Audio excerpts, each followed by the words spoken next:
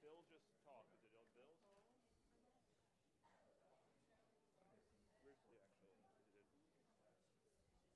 Is it clean right now?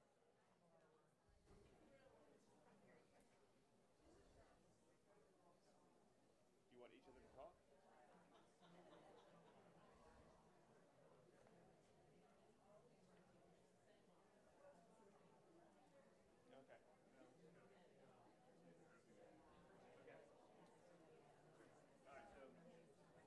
I remember when these things used to be simple. Crazy. Just go in. Like when you're on national television. Ready? And you want me then on that far left?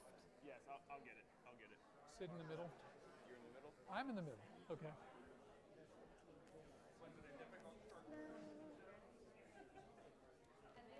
Hello, everybody. How's everybody? Everybody good?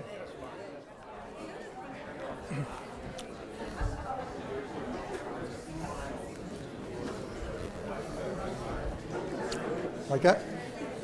It's my choice. have a beagle.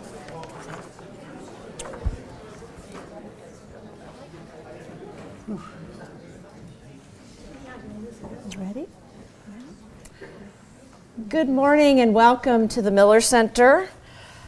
Before we begin today's program, I just wanted to invite all of you, if you haven't already registered for Monday, also in this 11 o'clock hour, so February the 25th, we will have Ambassador Eric Edelman and Ray Takei to explore their new book, which is entitled Revolution and Aftermath, Forging a New Strategy Towards Iran. So certainly an important topic, and we hope you'll all come. The conversation will be moderated by Miller Center Senior Fellow Dale Copeland, who is also a professor in the Department of Politics here at the university. For those of you who know Mike Nelson, you will realize he is not here, but that Bill Antholis is. Mike is literally and figuratively under the weather in Memphis, Tennessee, so he is unable to join us today. But his book, on the Trump administration's first year with an added segment on the second year of the Trump administration, is available for sale out in the ante room, along with Sid Milkis's Rivalry and Reform, which I'll talk about momentarily. But please feel free to avail yourself of both of those purchases today, and particularly Sid obviously will be here to sign. Mike will be back with us for our Presidential Ideas Festival, May 21st through the 23rd. So if you pick up a copy of his book today and you want him to sign it, I know he'd be happy to do so then. So let me start, first of all, by introducing my colleagues and friends. It's always a pleasure to share the stage with colleagues and friends, starting with Sid Milkis to my far left here. Sid is the White Burkett Miller Professor of Governance and Foreign Affairs. He's also the Cavaliers Distinguished Teaching Professor, so wahoo wah for that, and a Professor of Politics here in the Politics Department. Sid's research focuses on the American presidency, political parties and elections, social movements, which is the topic of his current book, Rivalry and Reform, and also he studies American political development. So in addition to teaching hosts of undergraduates and graduate students, he has run the honors program in the Politics Department. He has chaired the Politics Department. He regularly gives public lectures around the country and participates in teacher institutes. We did a session for the Aspen Institute on the presidency November a year ago up at their Y River campus, which was amazing. And Sid is a frequent commentator on media as well. Sid is a native of Philadelphia, so if you want to talk any sports team from Philadelphia, Sid is your man. And he holds his BA degree from Muhlenberg College in Pennsylvania and a PhD in political science from the University of Pennsylvania. Sid taught at DePaul with the W in Indiana, and for many years at Brandeis University before we were happily able to snag him for the university here. So in addition to his most recent book on Rivalry and Reform, which is about presidents and social movements, he is also, along with Mike Nelson, the author of The American Presidency, Origins and Development, from the founding to the current time, and it is among the best-selling texts on the presidency. And that is because Mike and Sid are the top presidency scholars in the country, if not certainly the world. So we are so lucky to have him not only at the university, but the Miller Center. I came to a talk here some years ago on a book that I just love that Sid wrote on Theodore Roosevelt and the Progressive Party. So that's also one that you'll want to look at. And then he's also written as a co-author, American Government, Balancing Rights and Democracy. Now we turn to my other friend and colleague, Bill Antholis, as you know, serves as the director and CEO here at the Miller Center.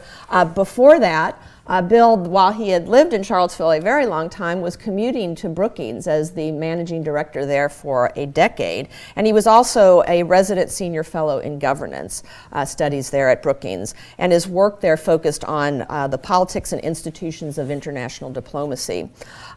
Bill also from 1995 to 99, and this I think in many ways for us because we studied the presidency, we have someone who has served in the presidency and served in the White House. He was Director of International Economic Affairs on the staff of the National Security Council and National Economic Council, where he served as the Chief of Staff person for the G8 summits in 1997 and 98. And he was also Deputy Director of the White House Climate Change Policy Team. At the State Department, Bill served on the policy planning staff and in the Economic Affairs Bureau.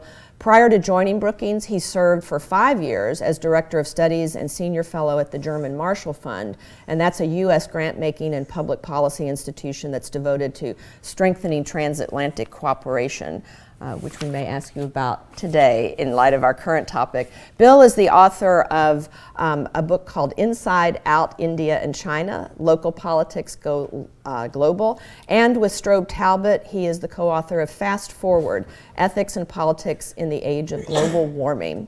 So Bill brings just a wealth of experience and background and knowledge to our topic today. Bill is a Wahoo. He earned his BA from the University of Virginia in Government and Foreign Affairs, and he has his PhD from Yale in politics. I should have said, for those of you who don't know me, I am the Director of Presidential Studies here at the Miller Center. I'm Barbara Perry, and again, welcome to all of you. So our topic today is the very timely topic of the incumbent President, Donald Trump. We're going to talk about his election. We're going to talk about his first 2 years in office and perhaps what the future holds. And I'm going to start with some more general and historically based questions for Sid because, as I say, he studies not only the history of the presidency but American political development, and then turn to Bill with a few more specifics about policy since that's his area of expertise. But this is going to be very much an open and informal conversation, which we will want to draw you into with about 20 minutes left in our session. So about 5 minutes to noon or so, you can begin to raise your hands and we'll have those with microphones come to you. As always, we ask that, as on Jeopardy, you put your comments in the form of a question rather than a lengthy statement or lecture. So with that, let me turn to Sid and ask about this intriguing point that Sid often raises, and I'd like to hear your thoughts on, and that is whether the election of Donald Trump is a cause of disruption in our politics, a cause of the polarization in our politics, or a symptom of those, or both. Yeah. Well, first of all, I want to say thank you for that wonderful introduction. A little over the top, but that's me. I'll take it. I'll take it. And thank you all so much for coming. It's really an honor to have you here. So I think it's a bit of both. I think in some ways President Trump, his election, his presidency is a symptom of developments that have been going on for about half a century. And maybe it's because I had critical socialization experience in the 60s, but I think you have to go back to the 60s to really understand some of the cultural dynamics of the 2016 election and the Trump presidency. In the 60s, what happened was what was a pretty strong New Deal consensus, a consensus for the programs for economic security and world order that both Democrats and Republicans were committed to. For example, Dwight Eisenhower was the first Republican president elected in the New Deal period, and he subscribed to most of the New Deal programs, just trying to change it at the margins. But in the 60s, to make a long story short, with the emergence of the Civil Rights Revolution, with the anti-war movement, there emerged major cultural battles which raised the fundamental question of what it means to be an American. What is our identity as a country? What is patriotism? Who is patriotic? Who deserves to be an American citizen? Who perhaps should not be part of our national community? Now that kind of conflict has deep roots in American history, but after the 60s, I think, and I'd be interested in what Barbara and Bill have to say about this, it became rather a routine struggle in American politics. And I think with Donald Trump, and you see this especially with the immigration conflict, with the wall, I think it comes to a head. I think he tapped into some conflicts that were already there.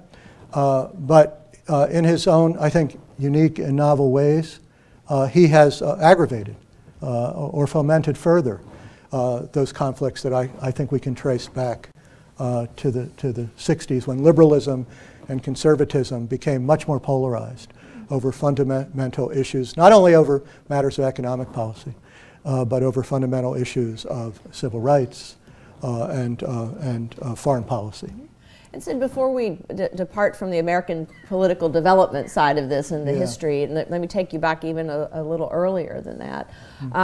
Oftentimes, people will look at Andrew Jackson as a precedent for Donald Trump. And Trump himself, we know, has said that he admires Andrew Jackson. One of the first things he did was put a big oil portrait of Andrew Jackson in the Oval Office. And then you might remember one of the first trips he took out of Washington was a pilgrimage of sorts to the Hermitage rather, down in Nashville, the home of Andrew Jackson. So are there precedents, other than the disruption of the 1960s, but going back farther than that? And you've even mentioned Andrew Johnson as a possibility. So could we start with Andrew Jackson and your thoughts about that? Andrew Jackson was the first presidency I witnessed in person. Or at least it feels that way, you know? You know what I mean? If you vote for him, that's the key. I can't reveal that. This is a nonpartisan organization. So yeah, there are. You're right that this is the president in our history that Donald Trump looks back to. And besides the things you mentioned, some of you may remember that there was a bit of a contretemps, and Andrew Jackson was going to be taken off the $20 bill, and Harriet Tubman, the great abolitionist who was so important to the Underground Railroad, was going to be put on, and President Trump stopped that and said that Andrew Jackson should remain on the $20 bill. And what they have, in the most simple terms, in common is they're both outsiders. And Andrew Jackson was the first president, the seventh president, I think, to be elected from outside of what had become kind of an establishment in the early republic, and an establishment embodied by this very powerful institution, the National Bank, which even Jefferson, who thought it was a very evil institution, had learned, in a sense, to live with, and really didn't dismantle it. And Jackson, in a sense, took on the establishment in Washington at that time, which was really centered in the Congress, and took on what he felt was the unsavory relationship between the wealthiest people in America and this national bank, which had enormous power to influence the country, and really opened up the political system in a way that I think deserves to be called populist to white males of modest means. And this, there were limits to Jacksonian democracy. Some really significant limits. It did not include women. It did not include African Americans. The Jacksonians were terrible on abolition. They tried to snuff it out. But for its time, this was a great opening up of the American political system. In fact, before Andrew Jackson, the references to American government were it was called a republic, the American Republic. Beginning with Jackson for the first time in a really comprehensive way, the American political system is referred to as a democracy. So Jacksonian democracy really brought a kind of a new idea of popular sovereignty to the American political system. And I don't think, we can talk more about this, I don't think Donald Trump represents the same kind of popular force of Andrew Jackson. I mean, Andrew Jackson really was from a log cabin. He didn't have a family that left him whatever $1 million would have been in that time. He really was, he really did try to, and did in some ways successfully, take on the economic establishment at the time. He dismantled the bank. Something like the Trump tax program would have been completely abhorrent to these Jacksonians. But I think why the reason he identifies with them is Jackson tried to give voice to those who felt they didn't have a voice in American politics. And Donald Trump saw himself as giving voice to what Nixon first called the silent majority in America. And that particularly related to people who had come, blue-collar workers, people from rural areas, religious evangelical Americans who felt that the direction of America had moved away from them, that the country had become something they no longer felt an affiliation for. So in that sense, I do think there is some historical connection between Jackson and Donald Trump. Well, Bill, maybe that's a good starting point with the election itself in 2016 and the populist strain. And Bill follows as well so carefully European politics, and particularly, I know this will shock you, he follows Greek politics. And there is a populist movement that is swirling in Europe. And in fact, my colleague Stephanie Georgakis Abbott and I are writing a chapter for our, many of you know about our upcoming program on Crossroads of the Presidency, or the Presidency at a Crossroads. And our first volume in that series is going to be about the President and the Constitution. So Stephanie and I are writing about changes in American politics that the presidents have wrought, particularly Donald Trump. And Stephanie is also an expert on European populism. So she's going to talk about that strain that's going on in Europe as well as in our country. But Bill, maybe take over that at that point. What is that populist strain that Sid is tracing all the way back to Andrew Jackson that seems to come to the fore with the Trump nomination? Maybe that's also a good transition into his first year. What did he accomplish in the first year period? What did he accomplish in these last 2 years that relate? What is relating to the base, that populist base that he reached out to? Well, first, thanks for having me on the panel. It's great to be an emergency spare backup to Mike Nelson. And to get to be with Barbara and Sid, who are, the two real leading scholars here among a great group of scholars. Not being so modest. Well, not only on this panel, but here at the center. It's a great question, and particularly sitting next to Sid, I'm going to now speak as a student of Sid's for the continuity of Trump, of populism that, I don't want to overstate this, but really extends on the other side of the spectrum what happened in the Obama election, right? For the first time with Obama, we have someone elected from the Senate since Lyndon Johnson was president. What we saw prior to that, Nixon, Ford obviously didn't get elected, Carter, Reagan, Clinton, Bush, and George H.W. Bush was the sitting vice president. You had either governors or people who had been executives before. And with Obama, you get a senator who is himself, in his own way, just having served in the Senate for a very brief period of time, and himself was an outsider, was a celebrity president. And this was relayed to me by a senior Obama staffer after the election of Trump, saying, again, I don't want to overstate this, but they're more similar than many of us feel comfortable talking about, because they rode a wave of government, of popular dissatisfaction with government, the loss of faith in government. A big part of that for Obama, remember, he beat Hillary in the primary because he was the anti-war candidate in a way that she couldn't be because she had voted for the Iraq War. And a lot of the public faith in government was eroded both because of the Iraq War and because of the financial crisis after that happened in the fall of 2008 when the general election was in. But that also helped propel Obama in. And the growing dissatisfaction in the public with both of those things helped get Trump elected, right? He was, of the Republican candidates, the one that was most opposed to a vigilant, vigorous foreign policy. He is widely thought of as an isolationist because of his phrase, America first. And on the domestic economy side, he was speaking to a lot of people who still felt the aftershocks of the financial crisis a decade later. The Tea Party, remember, came up as a response to Obama's approach to answering the financial crisis, and many of the Tea Party supporters became core to Trump's base. Also, having learned from Sid, the breakdown in how Congress and the presidency worked together to move legislation shifted a lot of polarized politics to the executive branch. It used to be, as Sid has taught us, that Congress sorted out partisanship. But with Congress gridlocked, the president increasingly started turning to executive action as a way of getting things done, and that president being Obama. A little bit before that, Bush, but you know, in watching the Obama presidency after the first 2 years where they did pass a great number of things, the response, the fiscal response to the financial crisis, the Affordable Care Act, a number of other things that were accomplished legislatively. Once they lost the Congress, once the Democrats lost the Congress, Obama regularly used executive action to move on a number of different things.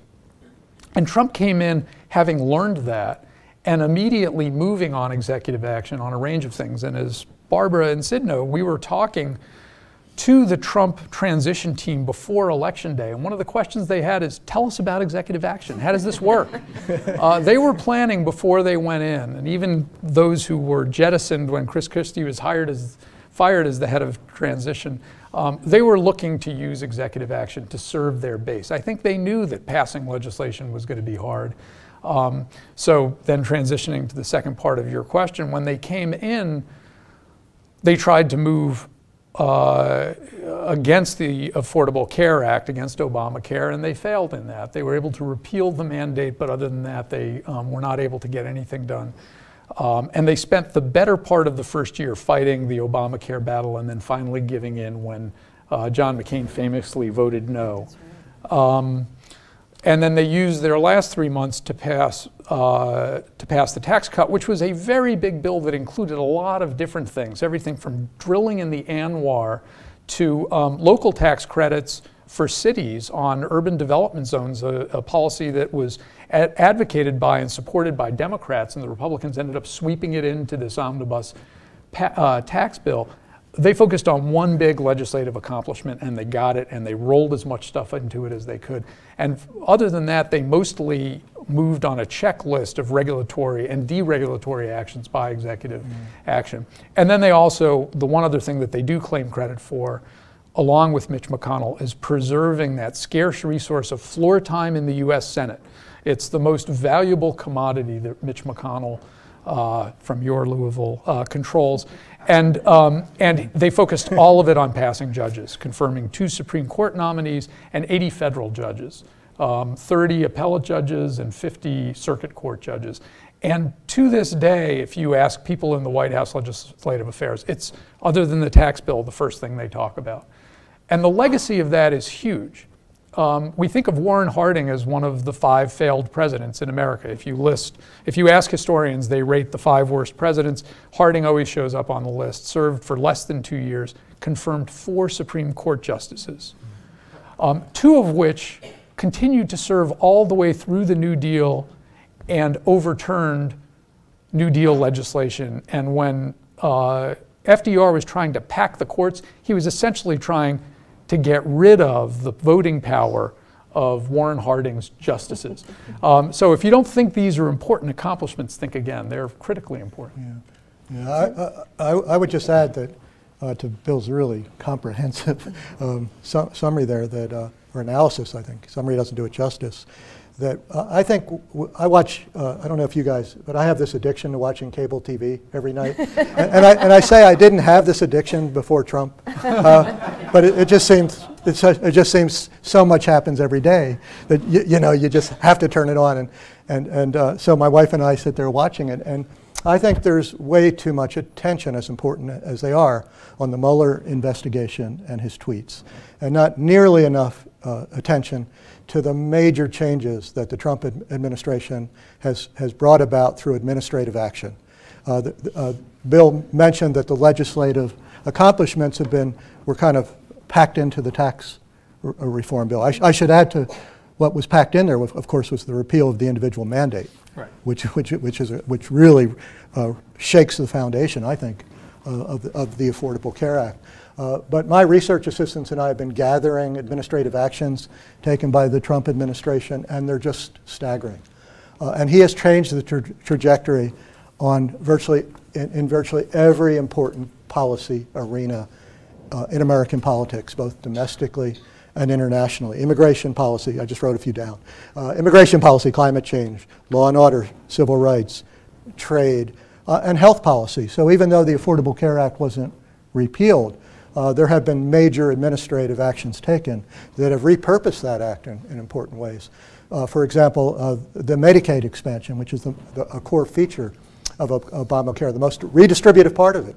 It expands so that it will cover people who are below 138% of the poverty level. But slowly but surely, the Trump administration has been getting many states, particularly those who have first refused to expand Medicaid, to attach a work requirement, or what they call a community engagement requirement, to get to be a beneficiary of this expanded Medicaid program. And this has encouraged some of the 17 states who, before this started, refused to expand Medicaid to do so. But they've done so in a way by precluding those that the Trump administration does not consider worthy of government aid because they are not responsible citizens in American politics. Now, the courts have stepped in and slowed a lot of this down. But whether you like it or dislike it, these are important developments in American politics. And I want to stress what it does, and this has really been going on for a long time, and it was important in the Obama administration, and it's even more important in the Trump administration. It undermines the rule of law. I mean, they are repurposing the Affordable Care Act without any legislation, through administrative action, through administrative fiat, if you will. And I think these are the kind of developments of the Trump presidency that we need to pay a lot more attention to. Yeah, and the declaration of a state of emergency on funding the border wall is just takes that to another level, right? Exactly. Oh, yeah. Well, let's I've got emergency, I'm thirsty, you know. Let's land on that. Have more water on the table. Let's land on that a little bit. Certainly that was the topic on NPR as I drove in this morning. Yeah. I was listening to that too. Yeah, talk about the National Emergencies Act that the Congress passes in 1976 in the wake of Watergate. Maybe even a little bit about Nixon's impoundment, about the imperial presidency, about the Congress's response to that with things like the War Powers Act in the early 1970s.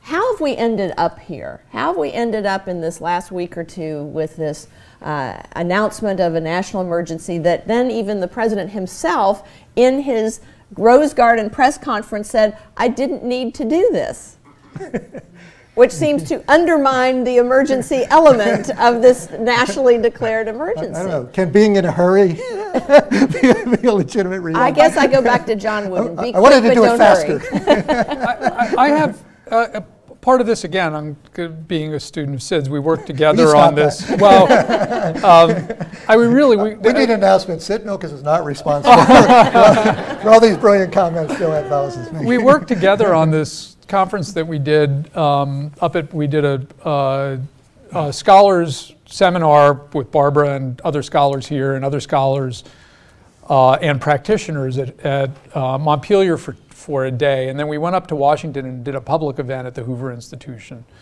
And in that, we planned for many months in advance, not knowing what was going to happen in the midterms, and we did it 1 week after the midterms. And as the midterm results rolled in, and you saw this Democratic wave of 40 seats, and it may be 41, depending on what happens in North Carolina going back, you saw what we've seen in previous administrations, where a president comes in, controls both houses of Congress, with their party, has high expectations, goes too far, and then gets a big backlash, right? And the backlash was bigger than the previous 2 times that Republicans lost, Bush 43 and Reagan, where there was a big midterm backlash. And so this is the kind of contested fight that's going to deepen gridlock and only force the president more to wring every power of the executive branch that it has, including going beyond those powers and challenging the Congress and the courts to stop them. It's sort of a make my day moment.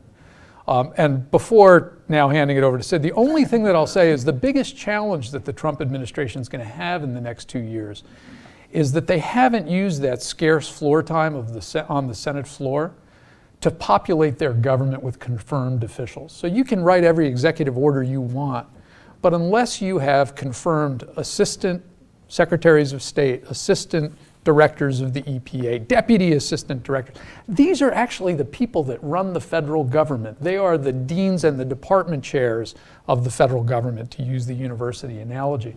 So you can write any executive order you want. If you don't have your people in those jobs, you're then leaving it to the career civil servants. And regardless of what you think about them, and I think that they're extraordinarily accomplished professionals, they're going to keep doing what they've done. And what they've done are the policies that are written into law.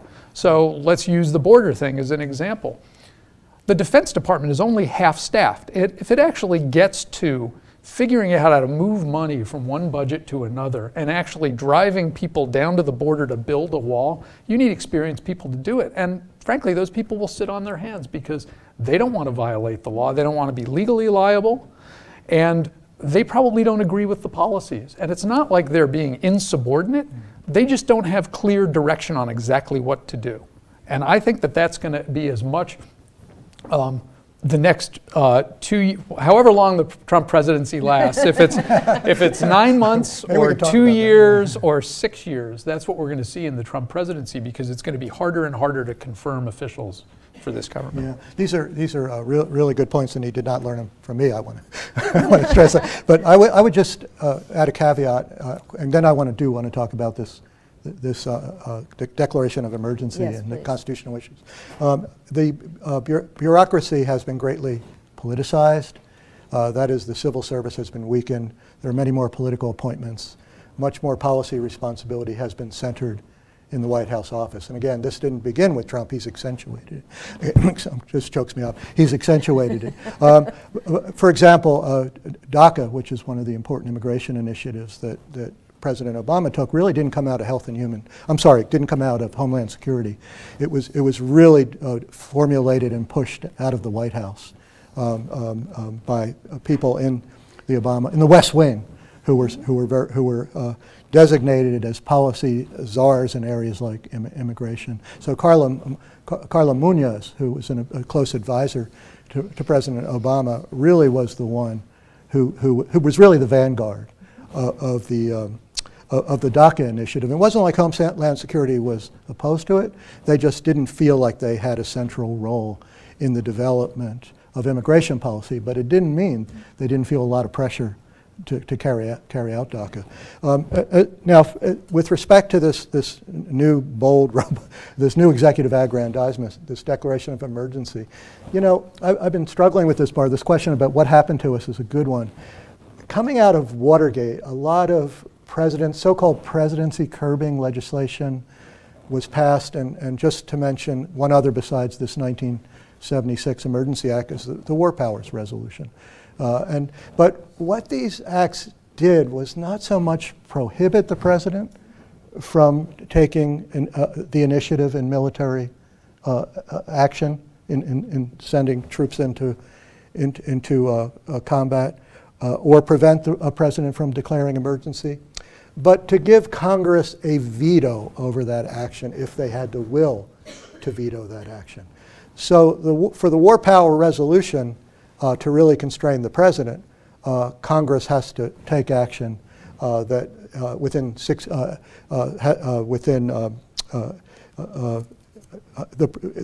Congress has the right to prohibit that action after 60 days. That's what I was trying to say. Right. But really, Congress has not had the, once President commits troops, it's real hard for Congress to take strong action to prescribe that action. And the same thing with the emergency, that the presidents are given authority to declare emergencies, which is not in the Constitution the last time I read it, but Congress has the right to veto that declaration of emergency through what's called a joint resolution. That means the House has to pass a resolution. I think that's coming up today in the House. And then the Senate has to pass a resolution. And then, this is the tricky part, the president has to sign that. Whoops! Now, these legislative vetoes, I'm sorry to bore you about all this, but you asked the question. You said you wanted to get into the weeds. This kind of legislative veto really became a central part of the modern presidency. It starts with the New Deal and it accelerates after Watergate. It was in some 200 statutes by the 1980s. And originally, a lot of them had what are called concurrent resolutions, which does not have to be signed by the president. But the absence of the president's participation in this was declared unconstitutional in 1983 by a court case called Chadha. So now the president has to sign these things. And this is going to get tricky when it's going to go to the court, right? 16 states are already suing, saying, I thought Congress had the right to do this stuff. But it's going to get tricky, I think, and I'd love to hear your view, Bill. And Barbara, you're the con law person, right? I didn't teach you anything, about con law. You've forgotten more than I know about con law. Yeah. So this is going to be tricky when it gets to the court, and I think it will go to the Supreme Court, because the court does not like to intervene between the president and the Congress when there is some kind of legislative process in place. So if the Congress, and it probably won't, pass because of the Senate, if the Congress goes through the process and passes or doesn't pass a resolution against the action, and let's say the Senate does, and that's something interesting. I don't think it will. And President Trump vetoes it. They'll say, well, this was between the president. They could say this was between the president and Congress. There's a law in place to regulate how these decisions are adjudicated. It's not our place to step in. And the recent changes on the court would seem to me would make that more likely. Well, here at the Miller Center, we land in the present, but we tend to look back and inform the present through our understanding of history, and even creating history here through our oral history projects and our presidential recording program. But let's look ahead on this, and not become prognosticators as such, but to say, since we're rooted in history, what precedents do you think Trump is setting across the board? It could be in this realm of invoking this Emergencies Power Act, so it could be on that. But in any realm of his presidency, what precedents do you see existing, however long he stays in power, that in perpetuity, perhaps, or at least for the foreseeable future, for good or ill? It's your turn. All right. Well, look, I think this executive action, this emergency action, is a critical precedent, and that's what's making a lot of Senate Republicans nervous. There are 22 Senate Republicans up for re-election in 2020, a number of whom might be called moderates. And one thing that Republicans traditionally believe is small government and the power of Congress to authorize appropriations, right? That is the core power of Congress as the Article I branch of the Constitution. Power of the purse. And it's making them super nervous that they would simply turn this over to the President of the United States, particularly when they had a long discussion and debate and vote and a conference committee, a bipartisan conference committee, to authorize this budget, and the President did it regardless. So if this stands as a precedent, that makes a lot of moderate Republicans nervous. So that's precedent one.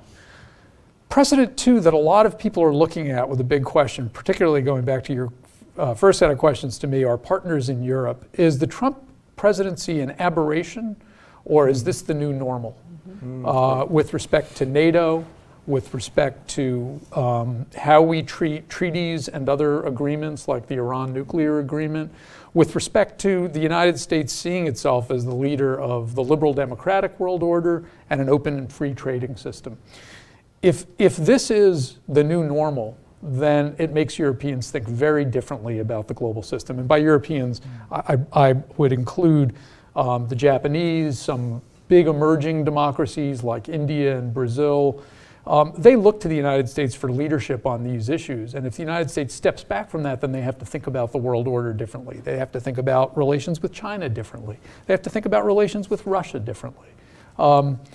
So those are the big precedents that I'm paying attention to is, will the next president step in and revert back to a system where democracy was a central, and I should say democratic capitalism was a central defining feature of our foreign policy. Again, going back to the populist moment, there is not a lot of public trust in international institutions, in international engagement. Trump is, I think, acting in a way that's similar to Nixon after Vietnam, who was more of a realist, because he saw something in the American people fearful of global engagement after a disastrous war in Vietnam. Trump, like Obama, saw the engagement in Iraq as open-ended and expensive and was feeling a populist surge to pull back. So as important on the precedent side is not just how long Trump serves, but if he's replaced by a Democrat. Is it a pro-internationalist Democrat or a more isolationist Democrat? The socialist wing of the Democratic Party, and we can call them socialists now because they call themselves socialists, has been very skeptical of international engagement. I left the White House in 1999 in the run-up to the Seattle WTO meeting. You remember we had tear gas and riots on the streets of Seattle at a meeting of the WTO that was left protest against the international, and the Clinton administration was trying very hard to keep globalization safe for the Democratic Party. And the uprising on the left was their main set of concerns, not the uprising on the right. So that's an important precedent to keep an eye on. Are we going to go back to global engagement, or are we going to move toward a more isolationist, protectionist stance in foreign policy? These are great points. I want to come back to this last point in just a second, but to the point of precedent, which I do think this is really important. So the uses of this 1976 statute by presidents have mostly been connected to some kind of serious international crisis. I think Bush 41 used it with the Iraq War. Bush 43 used it after 9/11. It's never been used with such limited evidence of a real crisis, with what really looks to a lot of Americans like a fabricated crisis. More broadly, if you go back in our history, when you think of major presidential power plays, Truman's attempt to seize the steel mills during the Korean War, Richard Nixon's attempt to declare an unlimited power of executive privilege during the Watergate incident. They were stopped partly by the courts, but also by Congress, where institutional loyalties were stronger than partisan loyalties during those moments of crisis. And what I've seen happen, and Bill mentioned gridlock and how the president's fellow partisans in Congress now look to the president in a sense, if any of you study Alexander the Great, to cut the Gordian knot, to break through this gridlock, this partisan gridlock, and carry out party programs unilaterally. With that development, we saw it quite a bit in the Obama presidency. We see it even more dramatically, I think, in the Trump presidency. Partisan loyalties are now, I think, stronger than institutional loyalties. And I think Bill said that this will be a moment of truth for Republicans in the Senate, many of whom feel that this would set a precedent that Democrats would use to declare a health care crisis or a climate change crisis. This will be a real test of how strong what we call the Madisonian system is, this system of checks and balances. Will Republicans in the Senate stand up for constitutional issues and resist the presidency. And I think this is probably the most serious constitutional crisis we've had since Watergate. And if the trajectory is different, if partisanship wins out over constitutional principles, I think that is really dangerous. If you look at the weakening of democracy in a comparative perspective across countries, it's not the rewriting of laws that causes it. That's not what the research tells us. Forgive me for mentioning research here. in a post-truth world. What causes it is delegation of power to the executive aggrandizement. That erodes what a lot of my colleagues now call the guardrails of a liberal or constitutional democracy. So this is a really dangerous time. And just one word on this, on whether the Republican Party is going to go in a free trade direction or continue on this protectionist direction. And this relates to my point about executive-centered partisanship, that the party takes its cues from the presidency. One of the things I found really interesting in studying the trajectory of, is that my music? I'm not going to sing, sorry. I have great talent, I'm not going to do karaoke. One of the things I found interesting is how the views of Republican loyalists and independent-leaning Republicans have changed during the Trump presidency in matters of trade and the wall. That there's been a dramatic shift towards the Trump position on both trade and immigration policy among Republican loyalists and independent-leaning Republicans. And it started during the campaign. If you look at Pew surveys through the campaign, you see a dramatic shift in Republican identifiers saying that they don't think free trade is a good idea, a great increase in that. So, you know, I'm trying to struggle. I'm supposed to write a piece now on Trump and the Republican Party.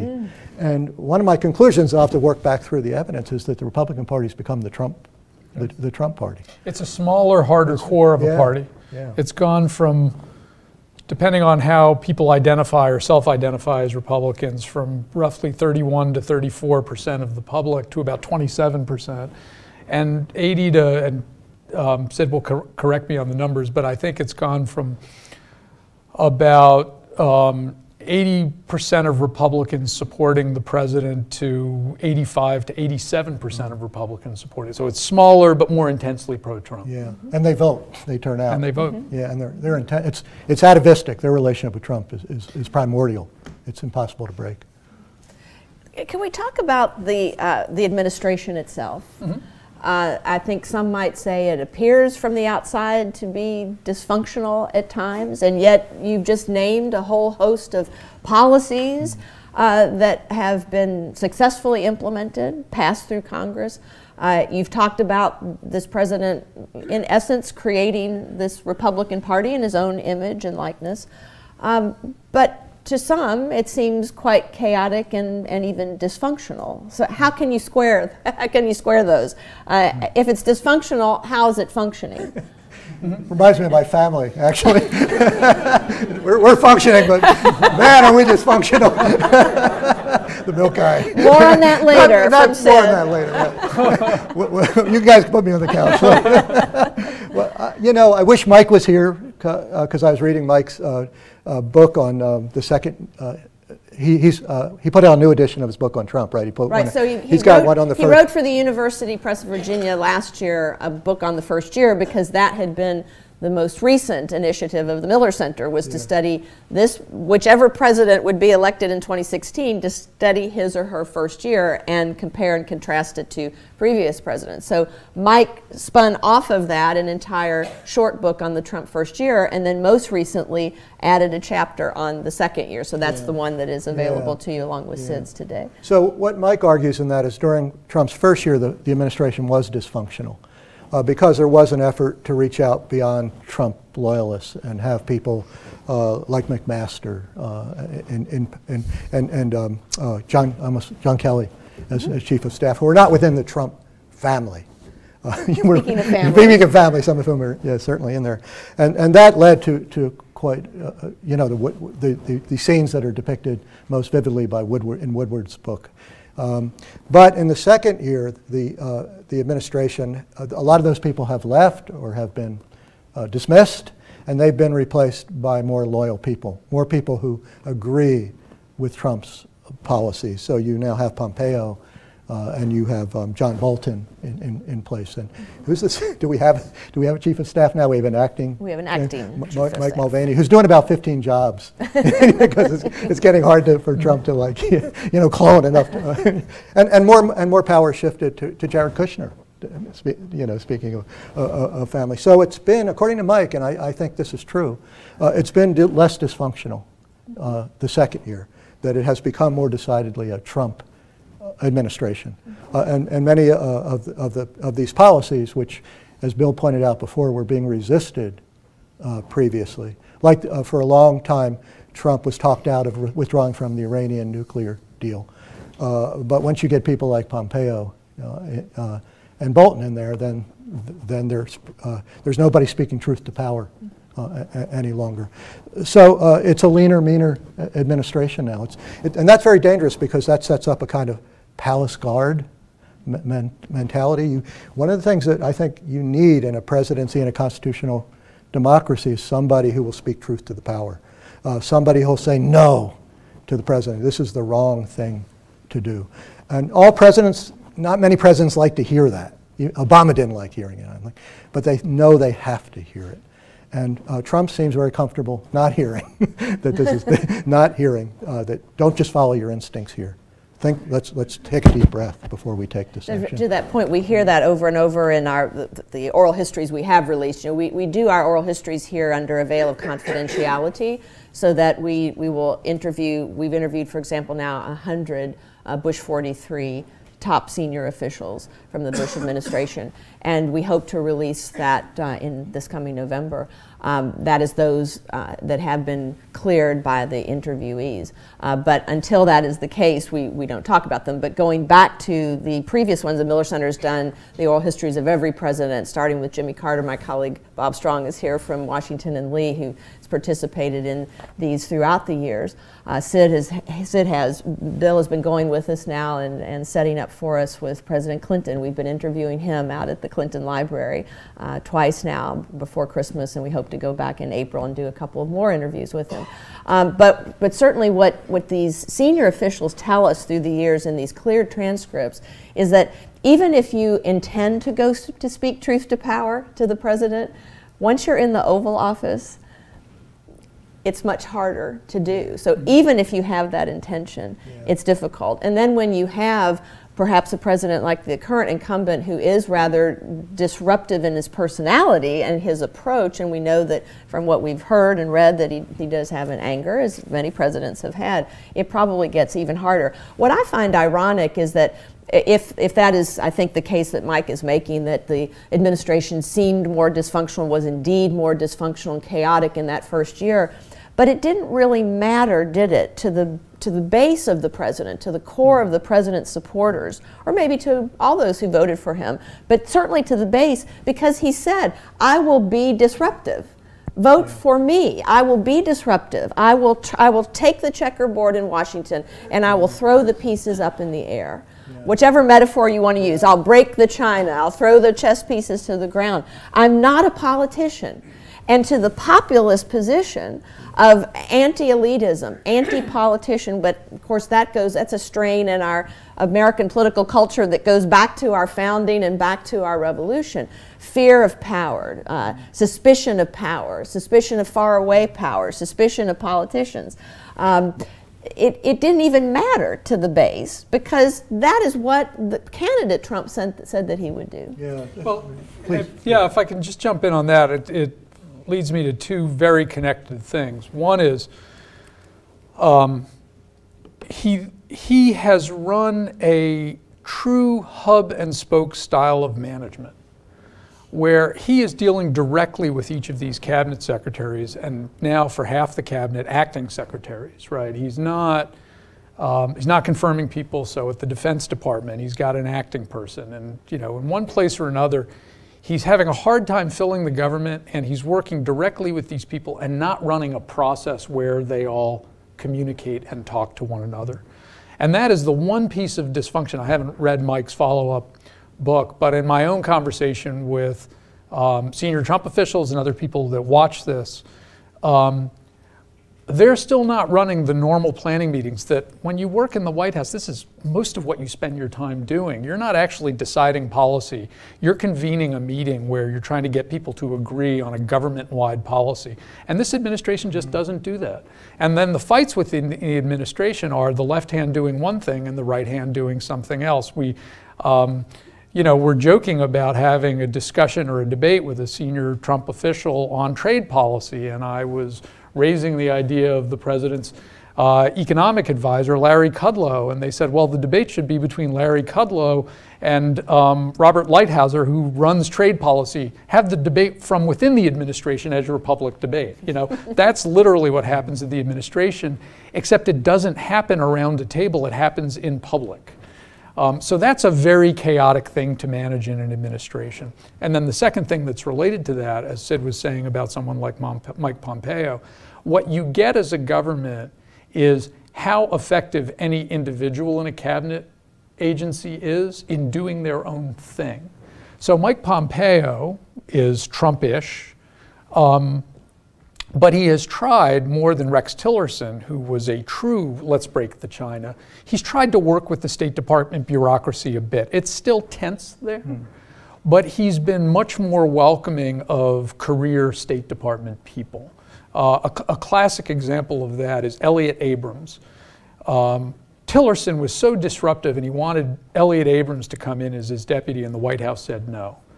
Pompeo is clearly steering his own course, and he convinced the administration to let Elliott Abrams be a special coordinator on Venezuela.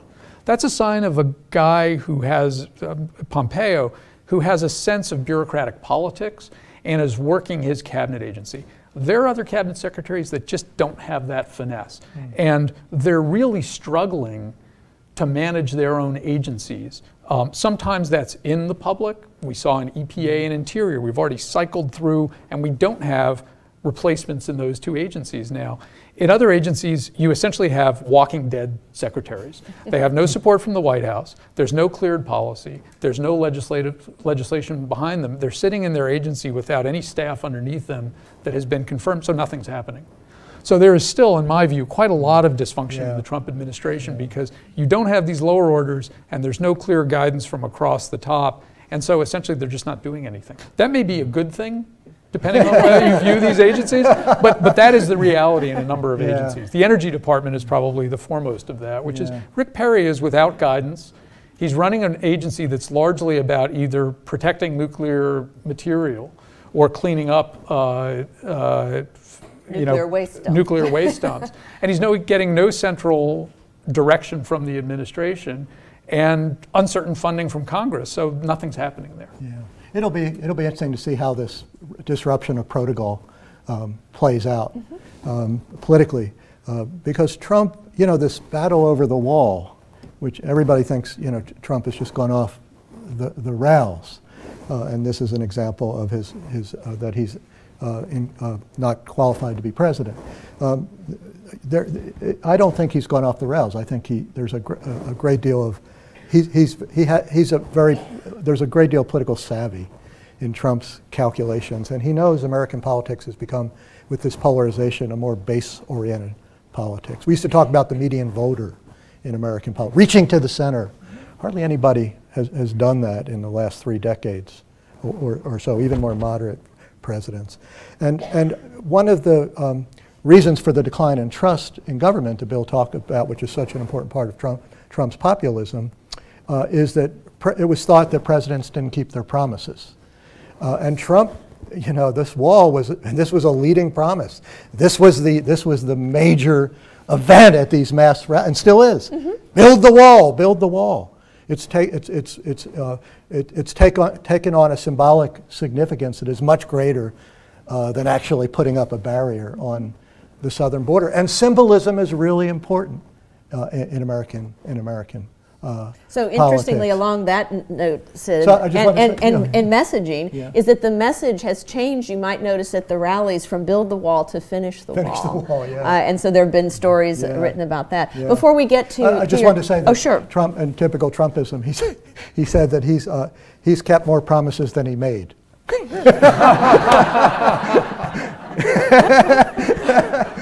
That seems to be a mathematical impossibility. Well, That's but an achievement, right? there it is. Right, that's one you can't attribute to Yogi Berra. Like, you want to give Yogi credit for that, but that's a That does Trumpism. sound like that. I should just add also there was a lot of disruption in protocols in the Jacksonian presidency. There you go. Constant Another yeah. parallel. Yeah, yeah. Before we get to your questions, Bill, it's related to this turnover and dysfunction in the Trump presidency in the first 2 years.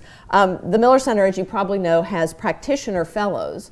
So we have invited in because of our nonpartisan status, we invite people from all parties, from all presidencies who wish to come here to serve as practitioner fellows, along with our faculty fellows and chaired professors, to offer their practical experience and frankly also to reach out to their colleagues and bring them in for special programs such as we have here at Forums, but also for our Presidential Ideas Festival, just as an example.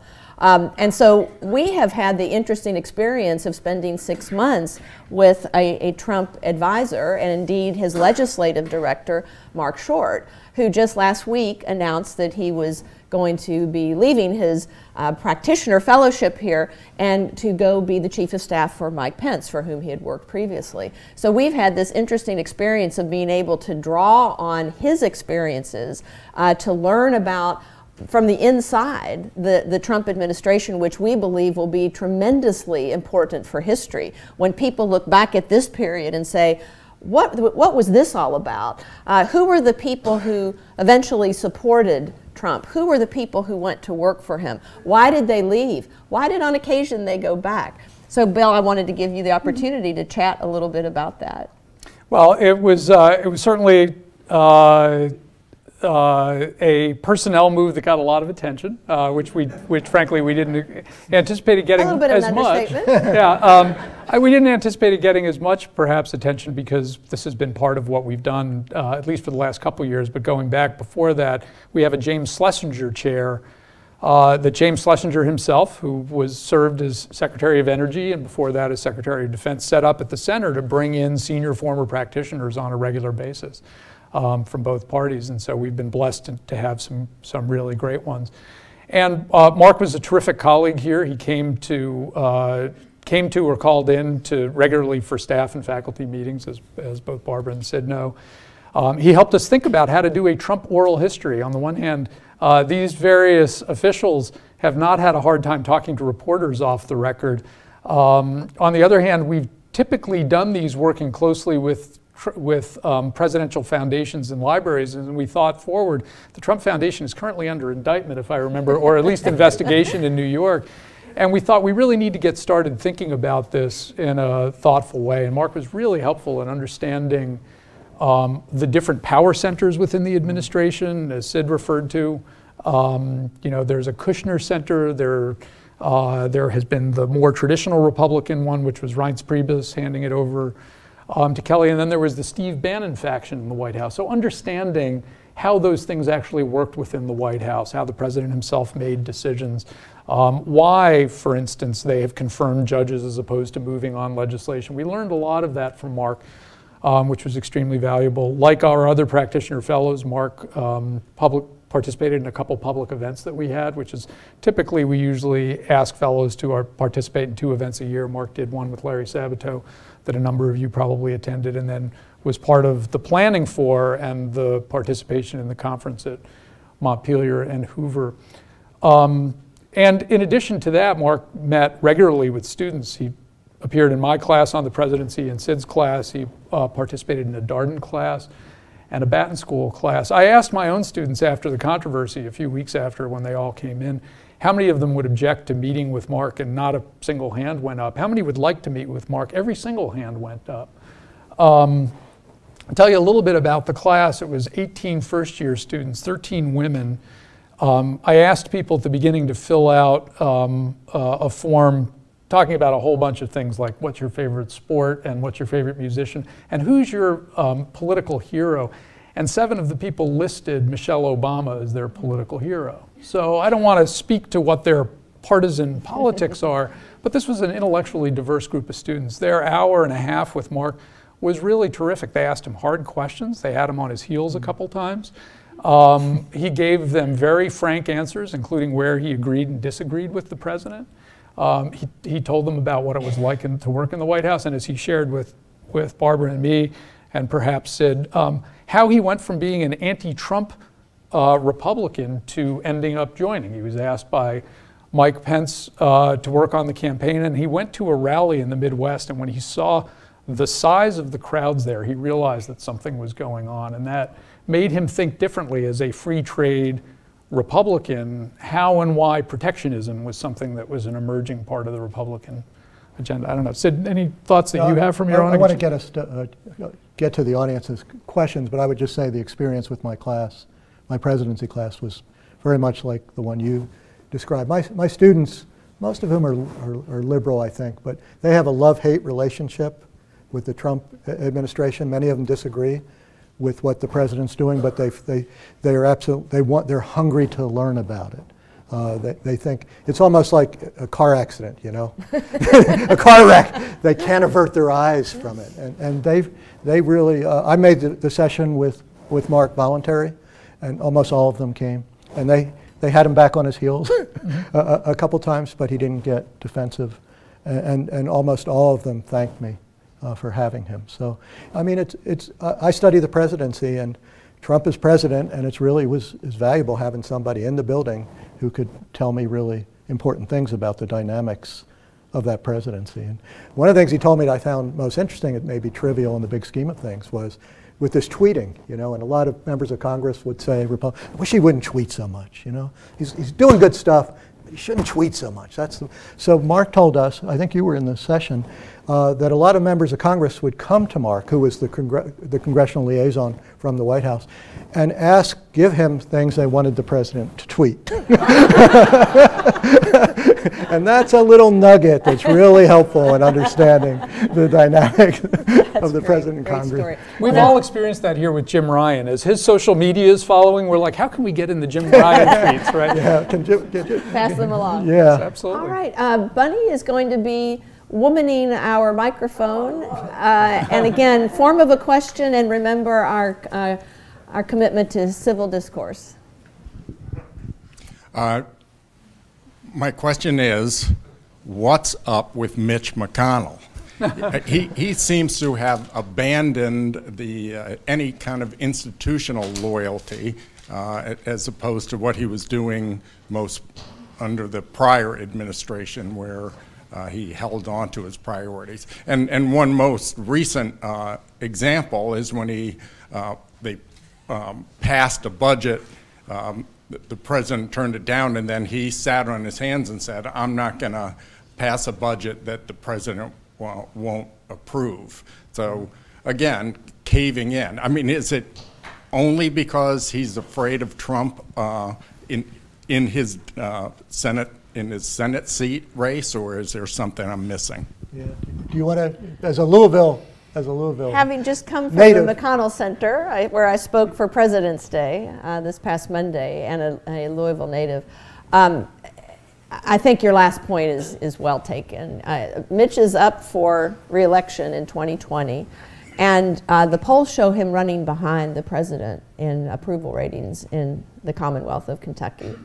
And so I think not only that, but even going back to 2008 after he voted for the first TARP, his re-election race was closer. His next re-election race was closer than he anticipated. He then was Tea Partied in his most recent primary. That would be 4 years ago now. And that was really before Trump was a factor. There's a Tea Party governor of Kentucky called Matt Bevin. Kentucky is just very strongly pro-Trump right now. So I think he wants to be reelected, as most politicians do. His greatest ambition always was to be the Senate Majority Leader. He went to the University of Louisville as an undergraduate, and he interned for John Sherman Cooper who was a moderate Republican from Kentucky and a great statesman, and a good friend of Jack Kennedy's in the days when bipartisanship was allowed and reigned to some extent. So he's always been someone who revered the Senate, and again, his greatest aspiration was not to be president of the United States, as most of the other 99 members of the Senate want to do, but rather to be the majority leader, and I know he would like to hold on to that. So I think a lot of it is driven, as it is for all of these politicians, by their abilities to be reelected. So I think your last point is probably the one to land on. Yeah, I would just add quickly that I think it's really been fascinating to watch Trump's intervention in primaries, and really the important effect he's had on him. I think that's unprecedented. Presidents used to be pretty reluctant to intervene. FDR tried it, as we know. They called it the Tried to purge. They called it the purge campaign after what 38, Stalin. was it? You know, and that was a heavy. But he wasn't particularly successful at it. No. But Trump has really. This is one of the ways he's made the Republican Party a Trump party, and the people who've been willing to speak up for him, like Flake, are people who've decided they're not running. And we should also re-election. remember that the Senator McConnell's wife, Elaine Chao, is in the cabinet. She is the Secretary of Transportation. She just very generously offered us 8 hours of oral history for the 8 years she spent as the Department of Labor Secretary in the Bush 43 presidency. So that has to be, I'm sure, another factor that he's I would just say considering. institutionally that he's made a Faustian bargain with Trump, that he's always wanted to influence the court.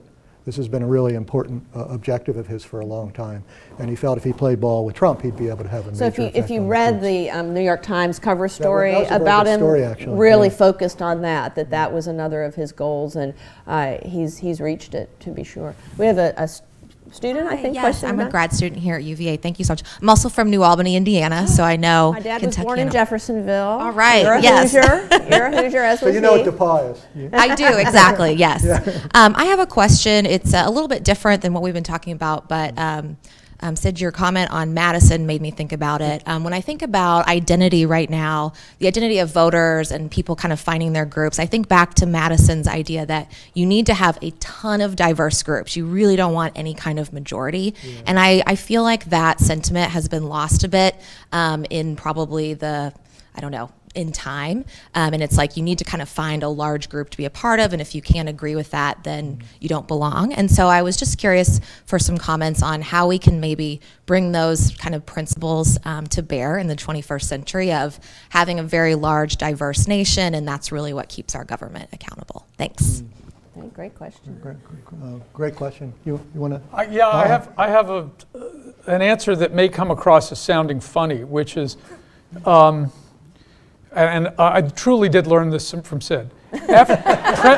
Presidents who think creatively about assembling political coalitions become very dangerous both within their party and to the other party. And I learned that from Sid as we prepared to go down to meet with President Clinton, who I served and didn't think twice about it. President Clinton got impeached, and I'm not sure that Sid argued this in the article. We were preparing for it, and Sid wrote an article about the Clinton presidency.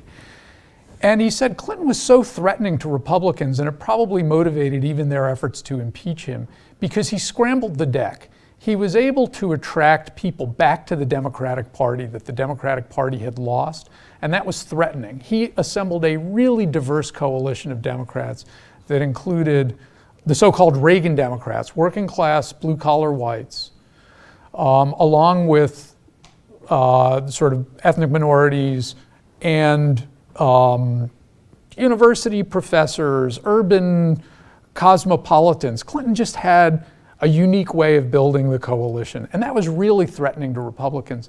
And there's an argument that I think one could way overstate, because Trump is offensive to a lot of people across the political spectrum, 60% unpopularity ratings for a number of different reasons. But I think there's a part of Trump that's threatening to Democrats because he did some of that. He attracted people back to the Republican coalition that Democrats felt that they owned, working class whites. And that was, 8 years of Clinton and 8 years of Obama, where they sort of eventually moved back to the Democratic Party. But particularly the protectionist wing of the Democratic Party, the industrial state Midwest whites, he assembled a more diverse coalition than traditionally had been thought of as Republican. It didn't have ethnic minorities, it didn't have as many women in the coalition, but it was an eclectic coalition of working class whites, predominantly, heavily male. Yet it was diverse, and that's threatening to people as much as it empowers a president. Yeah, I would just add that Madison was a lot more wary of partisanship when he was working on the Constitution than when he was in the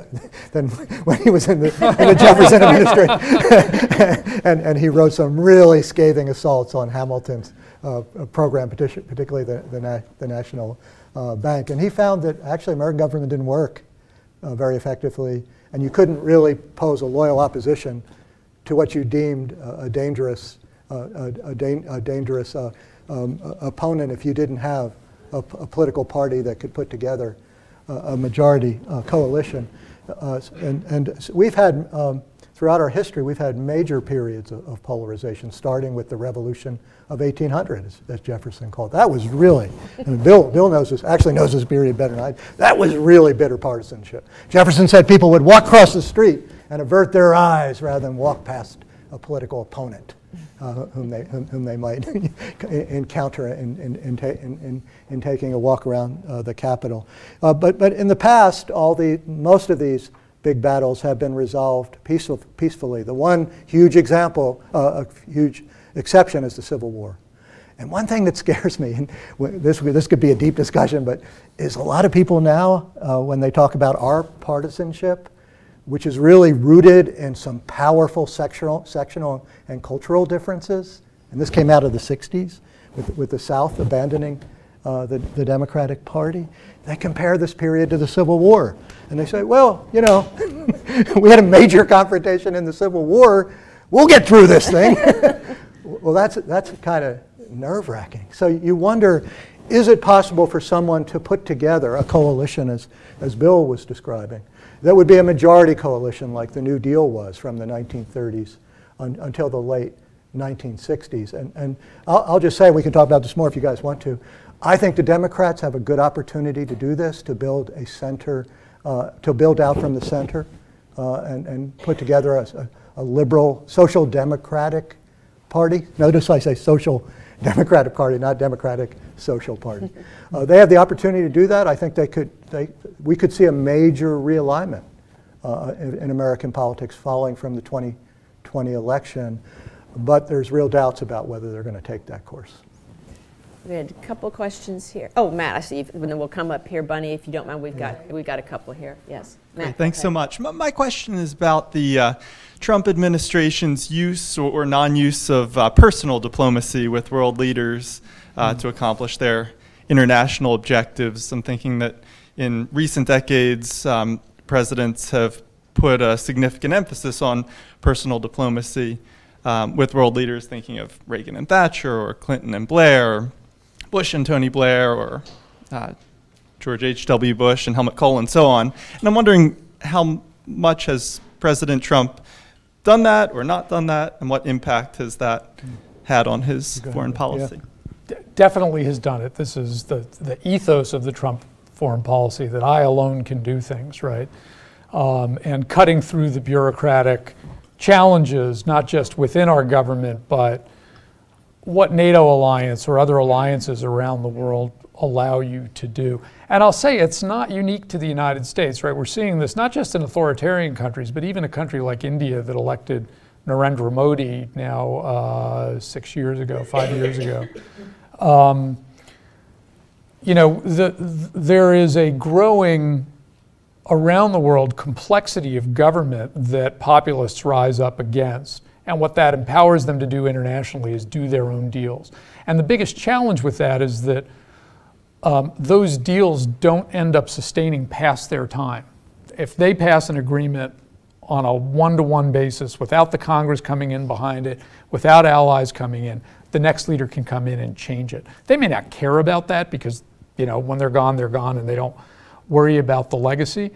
But it leads to a sort of chaotic catch-as-catch-can foreign policy.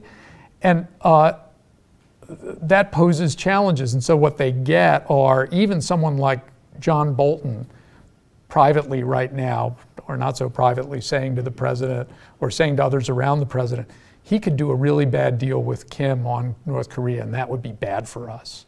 And evidently Pompeo is starting to feel that way as well. Not to mention the intelligence agencies on all of these issues, right, where you need these big, deep bureaucratic systems working with allies and partners to make the intelligence process work. And if the president throws it out in advance of a meeting, you get institutional antipathy toward the president, and you don't want that in a system. The president doesn't want that in the system. So I think it's a reality of the Trump presidency, with real dysfunction coming that he himself may start to experience. Yes, sir. If both the House and the Senate could muster veto-proof majorities against the wall, would that not be enough to kill it without going to the courts? Yes, that would kill it. and that to me is what I want. That's my best, that's the best outcome we could have. Because I really think the greatest constitutional crisis we have now is Congress not living up to its constitutional responsibilities. My only question to that, Sid, as I sit around and talk about this with my kids who ask the same question as they're going through their high school AP history classes. What if the president, this is Hanukkah, what if the president decides to do it anyway? What if he orders the Defense Department to build the wall, even if Congress has vetoed it? Does he then go through the thing that he did in the Rose Garden? Oh, they'll send it to the courts, and the Ninth Circuit will overrule me, and then the Supreme Court, hopefully they'll overrule them because I appointed a couple of them, right? I mean, that becomes a true constitutional crisis. Yeah, exactly. So that's the way it would get to court. If the Congress vetoes the action, and President Trump doesn't honor that veto and goes ahead with finishing the wall, then it would seem to me it's going to have to go to the Supreme Court, and we'll have the biggest decision we've had since U.S. v. Nixon. Sir. So, I think that we've seen with Obama's executive actions that government by executive action can be quickly overturned by the next administration. So are we going to see subsequent administrations using executive action to overturn the previous administration, and won't that have a very corrosive effect on the U.S. government? Yes. And one of the things that scares me now in some really major policy areas like immigration policy, civil rights, environmental policy, what we have are dueling administrative swords. That has been developing in a way since Franklin Roosevelt, but it's really accelerated, as Bill said, with the partisan gridlock we've had since the 1960s. And 911 and the way Homeland Security has accentuated executive power have really embellished that. And I don't see how a liberal democracy or constitutional democracy can survive without the rule of law. But we have really weakened the rule of law in this country. So we have time for one more question. Oh, no. I know, but if you will let Sid exit before you do so, he can get back to... You mean I can't stay for the last question? No, don't leave now. Don't leave now. But once that's been answered, you will leave and go sign books. Okay. I will certainly be here, and Bill can stay for a little bit, although he is flying out this afternoon. Yep. So we will turn to Professor Bob Strong from Washington and leave. Come see me outside, please. Yes, please do. Even if you're not going to buy a book. I would compliment the panel, and this would also apply to Mike Nelson's book, for talking about the Trump administration in more or less normal terms. What are his relations with party, Congress, legislative achievements? How is this administration connected to themes and ideas in American political culture and the rest? Could you take at least a few minutes to tell us what's the most abnormal thing that's going on, and are those kinds of behaviors likely to play a large role in the Trump legacy? Look, Bob, thank you for coming. A lot of abnormal stuff. And it's a terrific question. The one that worries me the most is acting in defiance, not just of the Congress, but of any rulings from the courts. And regularly challenging that and brandishing that power is the thing that worries me the most.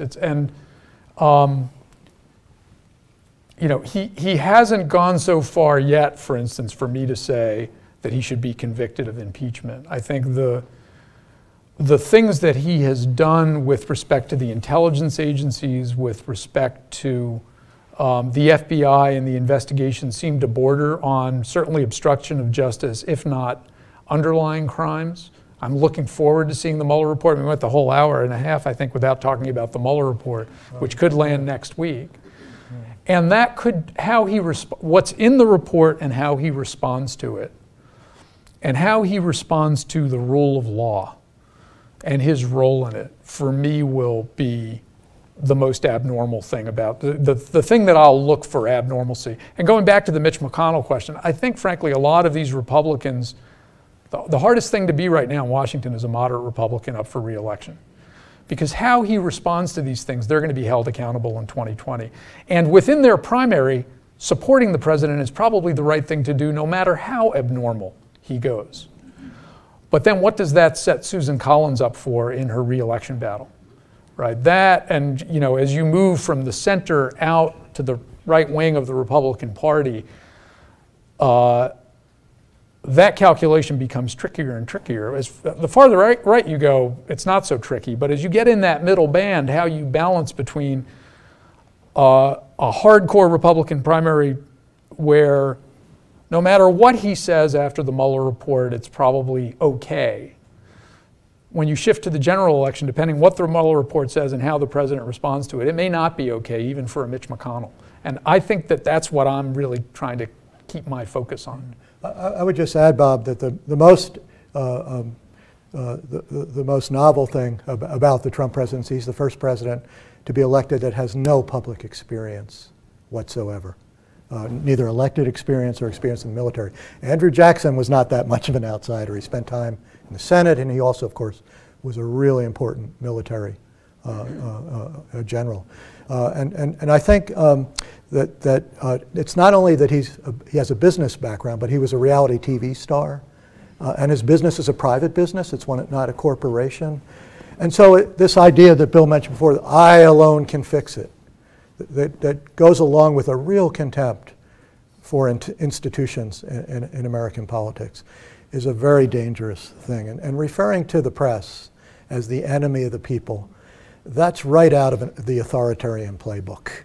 This idea of populist authoritarianism, which has always had a place in the margins of American politics. Think George Wallace.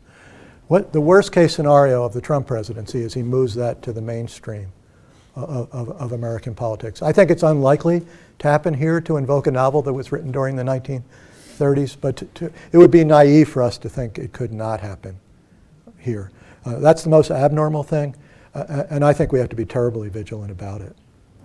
And thank you. I share Sid's view of that. I mean, by talking about normal versus abnormal, we haven't gotten too offensive. And on an almost daily basis, I'm offended by something the president does, right? That's the challenge of this job that we have here. We want to study the presidency and sort of check our own personal values at the door, but also understand that, roughly speaking, 40% of the American people like what he's doing or approve what he's doing.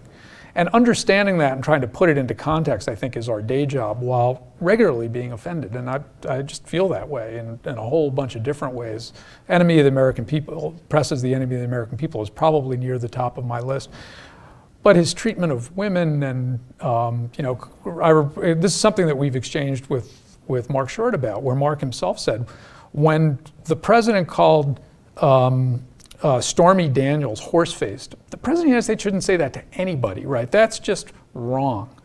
And I certainly feel that way, and I'm offended on a regular basis, but the sort of abnormality of it all, I'm really thinking about the constitutional system and what's going to undermine it, and that's where I'm trying to stay focused as much as possible. One of the articles of impeachment against Andrew Johnson was for bad and improper rhetoric. Absolutely, yeah. Because Congress was powerful, and he attacked the Congress as the enemies of the people in the 1866 election.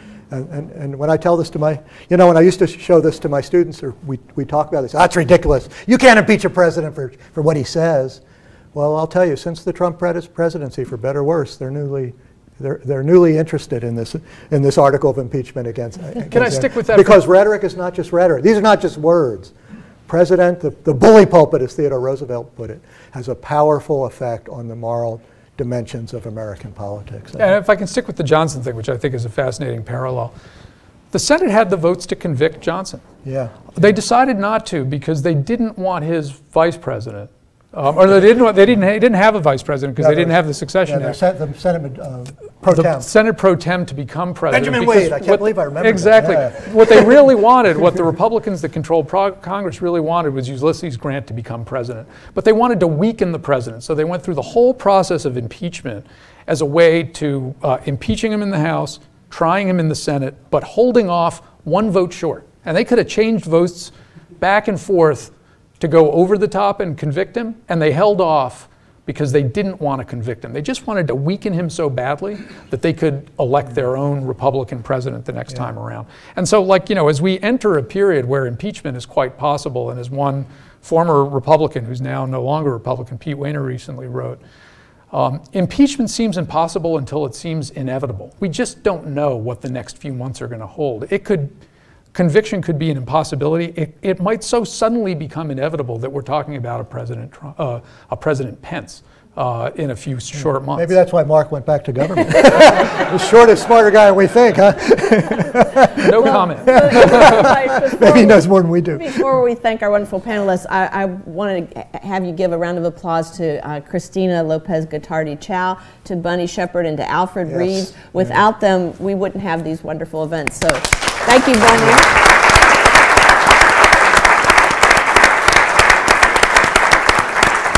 I want to thank you too, Barbara, for being such a great moderator. Thank you, Sid. But can you believe how lucky I am to be here at the Miller Center and have these gentlemen as my colleagues and friends? So thank you, and let's thank them. Thank you, guys. We'll have to leave that. Yes, go sign books. Thank you. Go sign books. Thank you, Bill.